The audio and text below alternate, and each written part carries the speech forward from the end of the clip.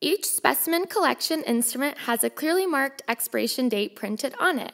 Before beginning specimen collection procedure, you must confirm if your specimen collection instrument has not expired. If your instrument has expired, you must discard it and collect your specimen with an unexpired instrument. The person collecting the specimen must first verify that the correct patient is being collected. Ask the patient to state their full name and date of birth. 2 separate unique identifiers are required to verify the correct patient is being collected. The patient's identifiers must match the information on the requisition.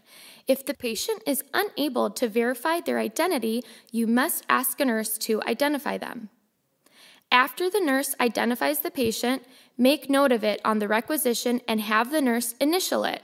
You must fully write the patient's first and last name, date of birth, and the date and time of collection clearly and legibly on the specimen after the specimen has been collected. Confirm this information with the requisition and be sure it matches the specimen.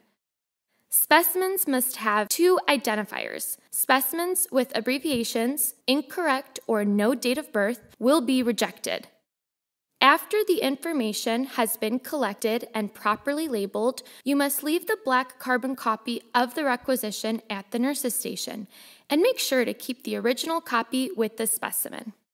The correct identification of patients and specimens are 2 of the most important steps in the specimen collection procedure. Proper identification helps to ensure that each patient receives the correct laboratory results and diagnosis.